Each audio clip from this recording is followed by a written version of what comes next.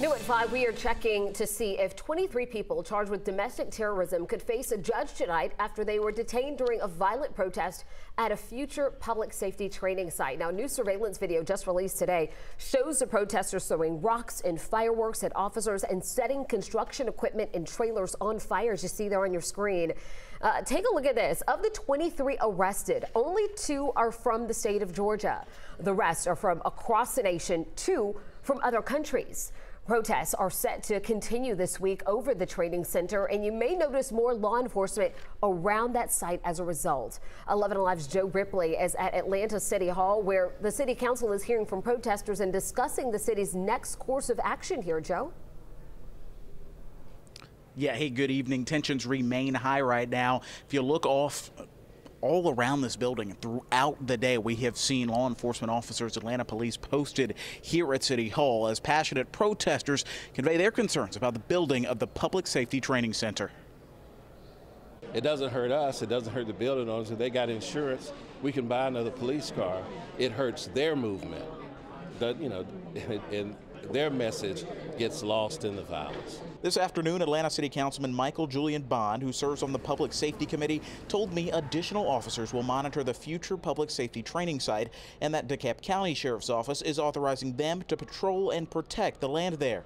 We as elected officials have an obligation to our employees to provide them the best places to work, the best equipment to have to work, on behalf of the citizens who put us where we are. Atlanta police say a week of planned protests erupted in violent Sunday at the site. The Georgia Department of Public Safety says a group of activists used tires and other debris to set up roadblocks and threw Molotov cocktails, fireworks, rocks, and bricks at those police officers. In a statement, Governor Brian Kemp says some of the activists, quote, chose destruction and vandalism over legitimate protest, yet again demonstrating the radical intent behind their actions. Domestic terrorism will not be tolerated in this state. We will not rest until those who use violence and intimidation for an extremist end are brought to full justice. We have to have adequate and good solid training. The way that we went about this process may have been convoluted, but the reality is this is not a us versus them situation. Atlanta City Councilwoman Keisha Shawn Waits is also on the Public Safety Committee. She says there needs to be more transparency to prevent more violence. Just last week, we learned Atlanta Mayor Andre Dickens is creating a task force to discuss future progress there at the site. And I don't believe that more violence is actually the answer. I think the goal is to figure out how we get to the table to come to a place where we can all collaborate and move this conversation forward.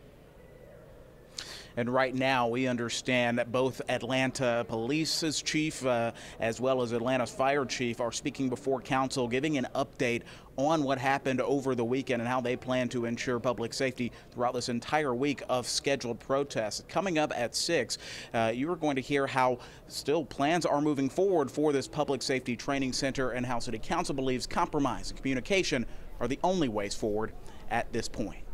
Joe, we look forward to that report at 6. Thank you so much.